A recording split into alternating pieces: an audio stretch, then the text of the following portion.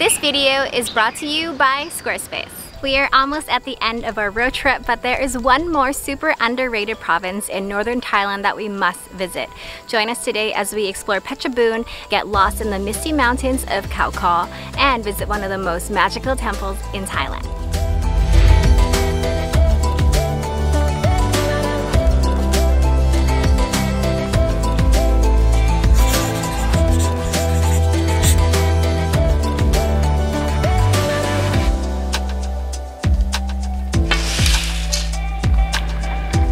We got to Phetchabun yesterday, but it was raining the whole day, as it should be because it is rainy season in Thailand right now. But we had this small window of opportunity around 5 to 6 p.m. where it stopped raining, so we quickly went to the most famous temple in Phetchabun, and here is what we saw. You know what? Thailand keeps surprising me.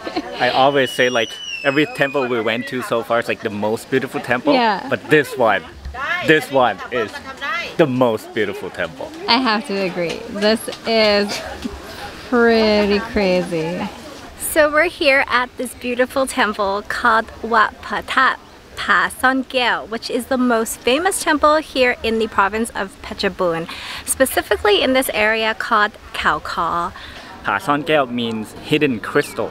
If you look around, there are like crystal balls everywhere. There's crystal ball here, along the walls. I even almost tripped. Come over here. I was taking like B-rolls and I tripped on that clear crystal ball on the floor. It actually is quite slippery because it's raining a little bit, and you have to take off your shoes. So you have to be careful when you come here.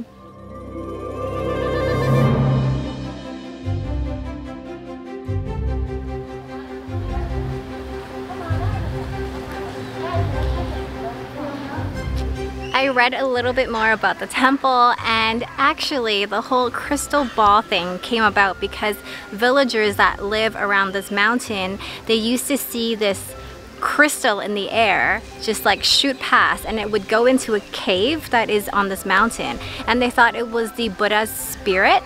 So this place became very auspicious, very lucky, and that's how they built this temple here. It was built in 2004 to be a meditation center, but driving up here we kind of noticed that it's been really developed now. There is a lot of accommodations popping up, there's lots of cafes and some restaurants, so it probably is really hard for people to like quietly meditate here now. It kind of became a tourist hotspot for Phetchabun. So if this place is lucky, does it mean we need to get a lottery? Oh yeah, I saw people selling lotteries just outside. Did you find out what is upstairs? There's a reclining Buddha. Unfortunately, they closed already. But that's okay. The highlight is outside. Let's go check out the actual temple over there. Okay.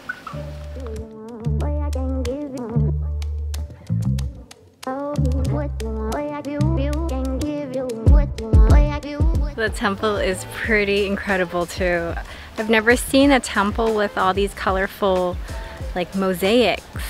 Use pieces of broken maybe bottles or glass or crystals, I'm not sure. It's like a mix of different materials. Yeah, ceramics. They're beautiful, look.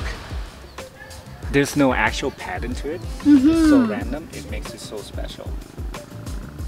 Yeah, it's so colorful. Some of it does look like bottles, doesn't it? This part is so cool. They have all these tiny teacups that they broke the pieces, and some are still whole. These are like cup lids, right? And look at the details on it. Wow. And crystal ball. Yeah, wrap it for good luck.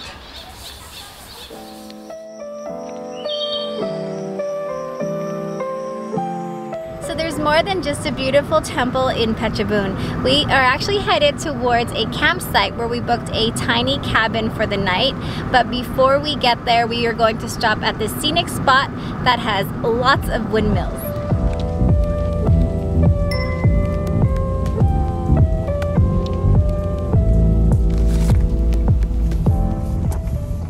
I love Thailand, there's always someone guiding you, show you how to park. We are so lucky because once we parked our car, the weather cleared up and it's looking pretty good. Do you think we can go close to the windmill? I'm not sure, like walking distance, I don't think you can. I think that's why the ticket booth there might be like a buggy or something like that. Oh yeah, there's a tram and also a ATV for rent.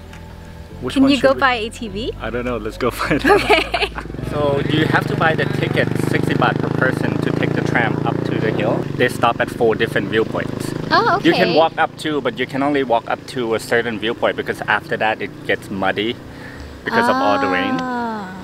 But you can also rent ATV. But let me check how much it is. 1 ชั่วโมงครึ่งไม่ได้เหรอ ได้เลย ได้ใช่ไหม250เนาะนั่งได้2คนใช่ไหมครับใช่ครับโอเคครับผมโอเคเดี๋ยวชำระด้านนี้แล้วเดี๋ยว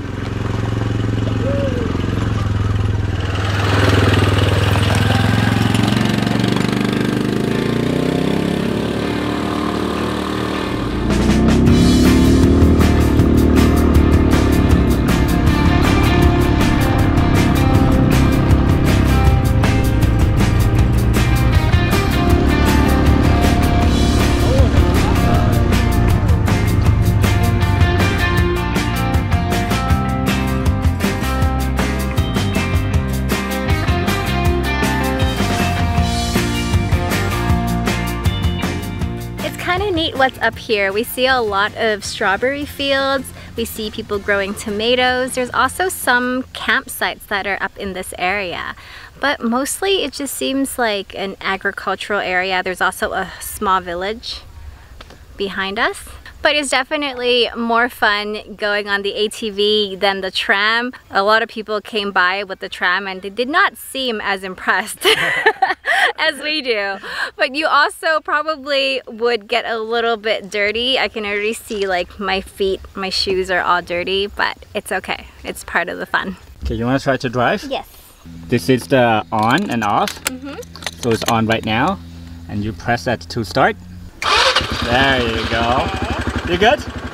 Wait, what are these buttons and this button and this button? Those are lights and horns. You don't need them. This one, okay. Yeah. You just need to know how to accelerate and brakes. Oh, easy. All right.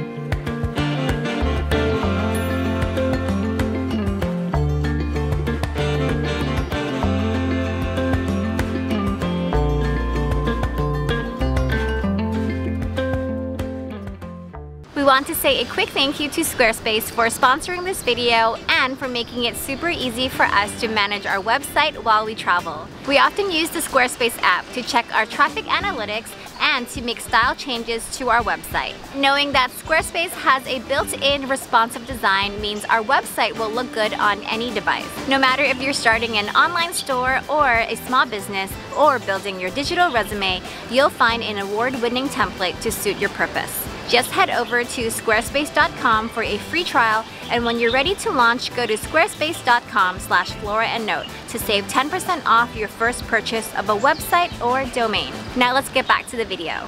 We are here at Tanwa campsite. Note is just checking in over there.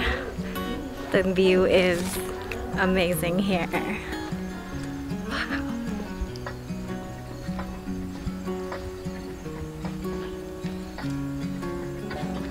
Come, she will show us our room. Okay. The sunrise is from here. Nice. You're like you're gonna wake up for it? Maybe. It might be worth it. We're usually so lazy we don't do sunrises anymore. These are the tents, but they're also kind of shaded, so I guess you don't actually get wet, which is nice because you can sit outside. I'm gonna take a peek. Yeah, you can just sit outside there and chill. This is us. This cabin here? Oh, cute! Wow! If it doesn't rain, we can set up the fire and grill marshmallow. Yes! And they have a cooler here, all set with ice and stuff. Were we supposed to bring drinks or we can buy them? แล้วเครื่องดื่มล่ะครับ มีขายค่ะ อ๋อโอเคโอเค อันนี้เป็นกุญแจมีปัญหาอะไรก็โทรขึ้นไปเลยนะคะ โอเคครับ ขอบคุณมากค่ะ This is so cute. It feels so private. It does. Time for a room tour? Let's go. So this room tour is going to be real quick because this is a very tiny cabin. First we have a nice storage area just over here and also a little table. They do give you a kettle and also some hot drinks. And if we want to order more food, we can order from the food menu. There's also a nice seating area on this side, and we are pretty surprised that it has an AC unit. I thought it might be a fan because it's really not hot up here in the mountains. Behind me is the washroom. So it's just a tiny washroom. The toilet, mirror, sink, a little stainless steel shower. The toilet does smell a little damp, but there is a window there, so just make sure to shut the door. One thing though, she said because the hot water here they use gas, so when we shower we should leave the window on, just in case So for we don't safety. trap the gas in here. Makes sense. But the highlight of this room is our bed because we have the most amazing view of the mountains and we get to wake up to that tomorrow.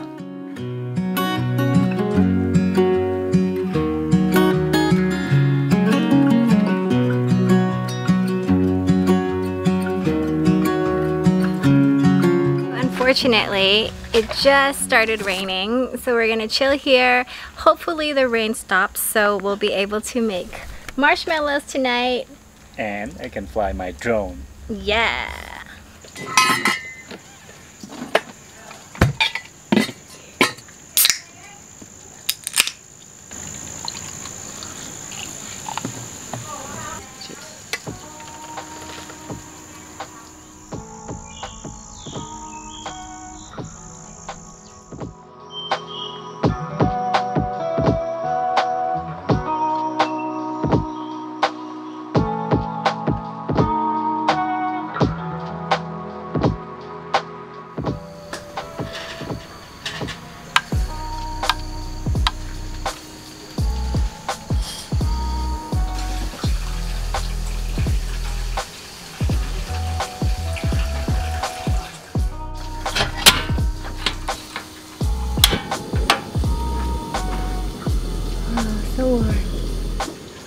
Dinner tonight is shabu, and for those of you who haven't had it before, basically it is just a soy sauce based soup, and we're gonna dip some pork slices in there, and also there's a ton of vegetables, eggs, and also some noodles, green noodles. It's pretty much Japanese hot pot. Yeah, you call it different things in different places, but yeah, shabu is what we call it here in Thailand. So many campsites in Thailand, you're going to find either shabu or mugata. Something different. Yeah. Because we had mugata in Chiang Dao Yeah. already. You can throw in some of the stuff. This is perfect because we haven't had veggies in a while. This is a lot of vegetables.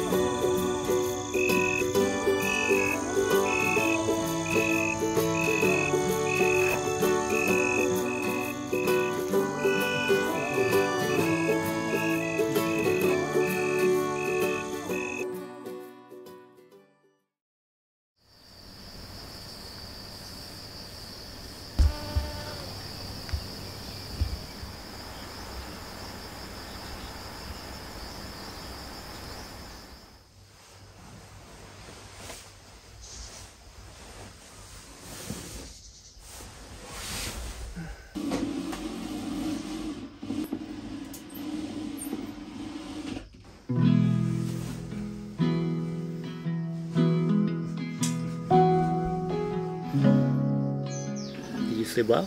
Yeah, it was really nice and cold in there. Not cold, I would say cool. And we didn't even turn on the AC. It was really nice. It kind of felt like Canada. Yeah, like the cabin living in Canada. Yeah. And the shower, probably one of the best showers we had. Because we got so smoky yesterday after making s'mores. I was so happy to have a hot shower to kind of clean up before bed, and it was really nice. This kind of makes me feel like we could do tiny home living or even van life. It's nice to have like a small but very functional space. Yeah. So we haven't shared the price of the accommodation yet. How much did we pay? We paid 3,650 baht, which is roughly around 95 US dollars. And in the price, it includes breakfast and also dinner, which is the hot pot shabu we had last. I would say we're both pretty impressed with Phetchabun. It is now my top 3 provinces in Thailand. Like least visited provinces, right? Like the underrated provinces. It's so beautiful. It has like that beautiful temple that we went to, but also just driving around this area, like driving to Khao Kho. Yeah. It's a huge mountain range and very beautiful. And if you enjoy the outdoors, if you enjoy nature and camping, then you have tons of choices for that in this area. We hope you enjoyed exploring Phetchabun with us. As always, thank you so much for watching. And we'll see you in the next one. Oh wait, have a wonderful day. Have a wonderful We'll see you in the next one. Bye bye. Bloopers! One thing about Phetchabun though, babe, it's full of hidden cameras. Okay, so the other day we were driving on one of the main highways.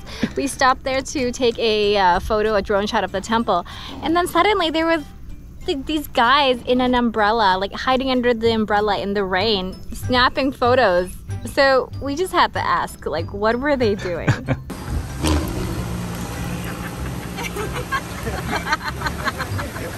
ถ่ายรูปอะไรอะครับอ๋อถ่ายรูปเพจตากล้องครับอ๋อแล้วเอาไว้ให้คนไปเข้าไปดูในเพจแล้วซื้อเหรอครับใช่ครับผมอ๋อขอบคุณ